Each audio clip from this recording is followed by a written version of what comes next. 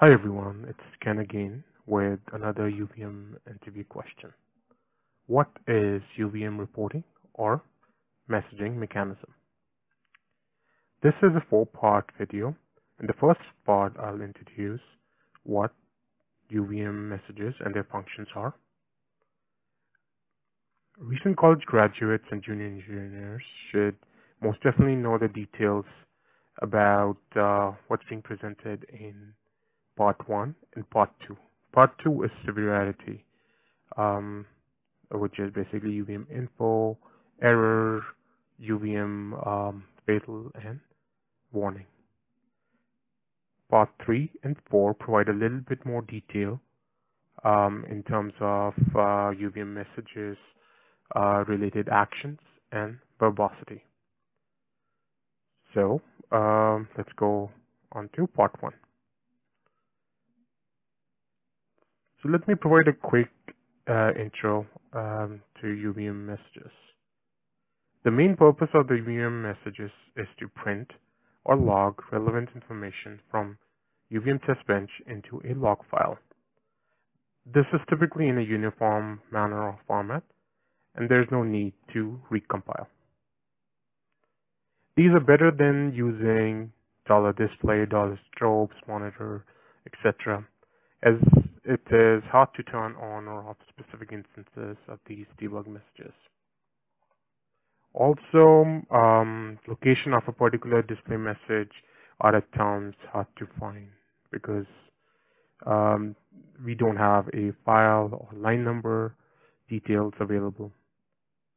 Typically, to print these kind of displays and strobes, these messages or these debug messages are under some macro tick defines, and as we all know, a tick define would require essentially a recompilation, which is both time consuming and inefficient. So let's first see how UVM components deal with something like this. So UVM components already have the reporting infrastructures available to them as well as the interfaces, as all components in UVM extend from the UVM report object class.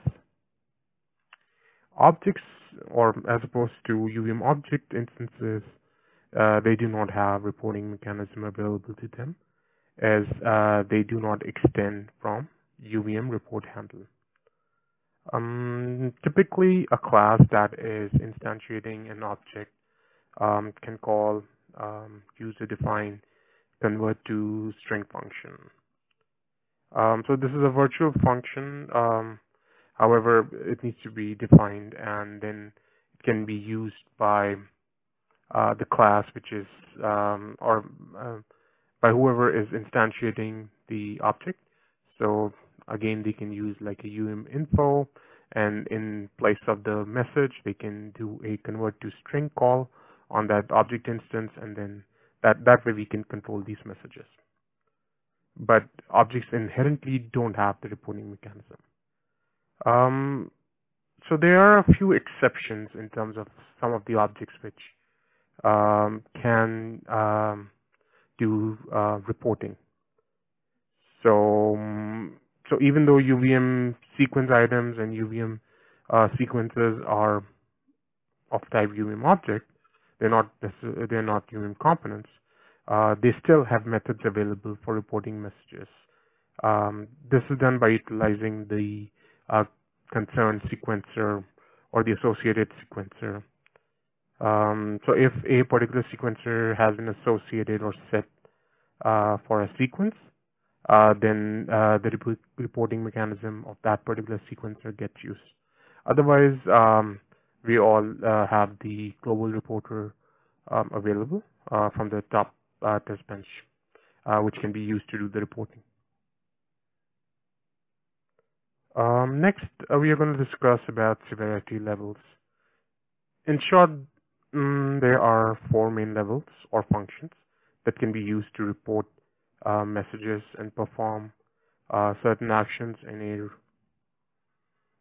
certain actions as a response to these messages.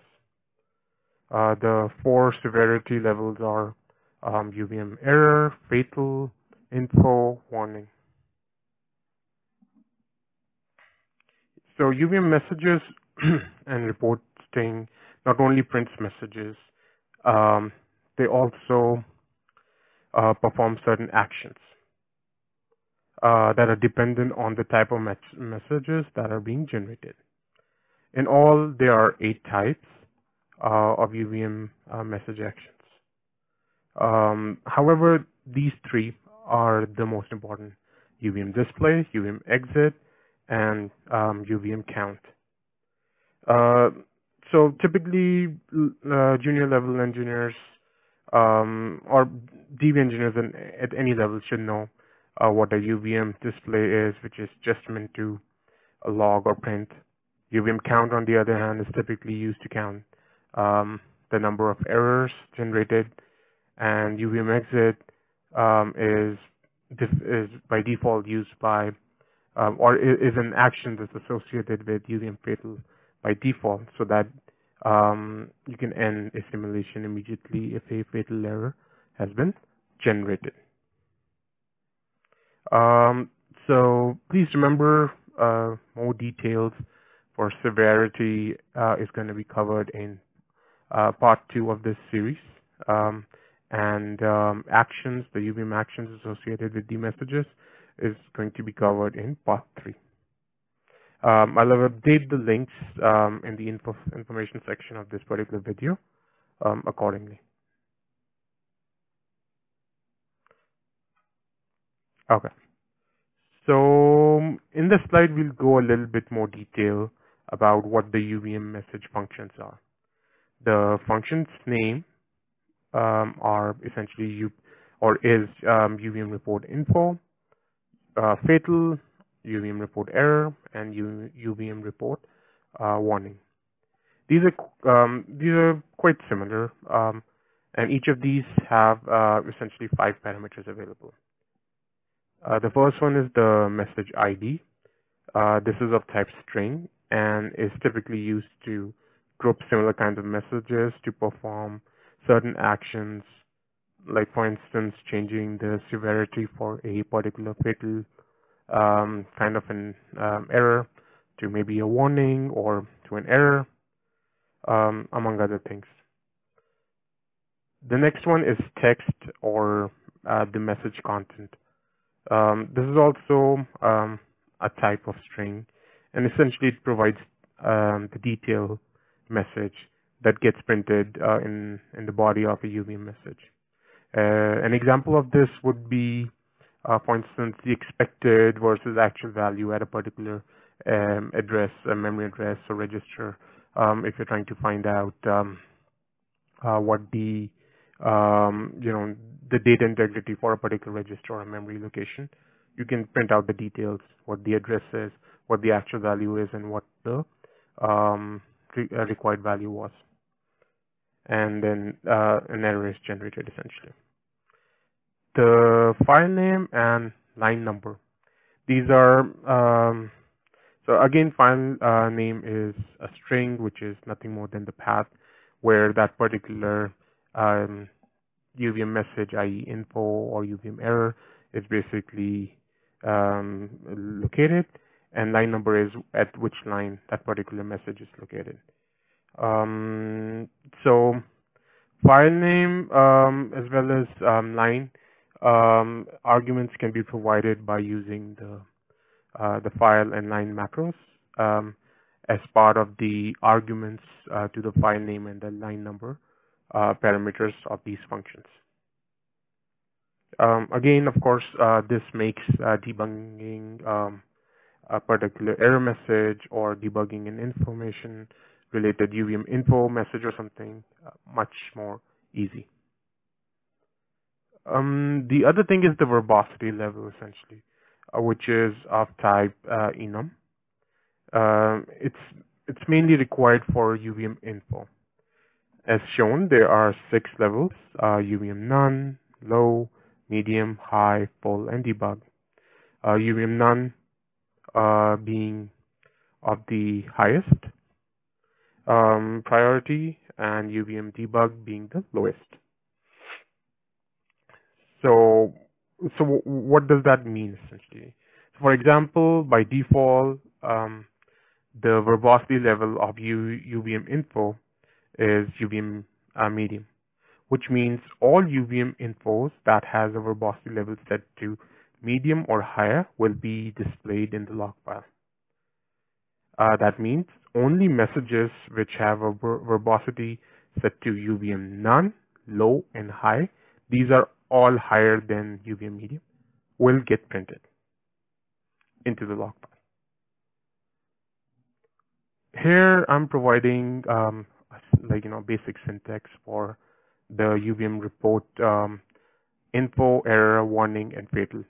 Pretty much like I said, all of them have 5 parameters, and that's essentially what we are showing here.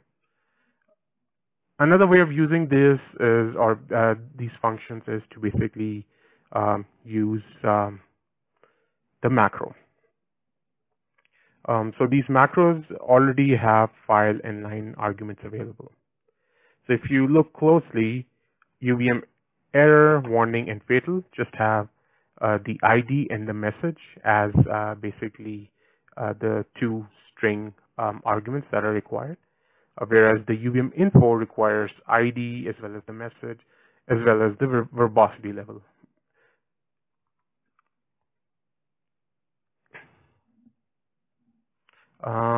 So that's about it as a basic introduction to UVM messages and verbosity.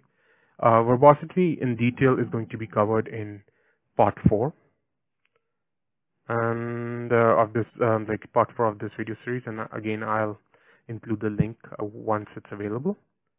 That's about it. Please let me know if you have any more questions or comments, and let me know if you have any particular topic you'd like me to cover. I'll see you guys in the next part, which is going to be part 2, and we're going to be covering severity in that particular video. Thanks, and goodbye.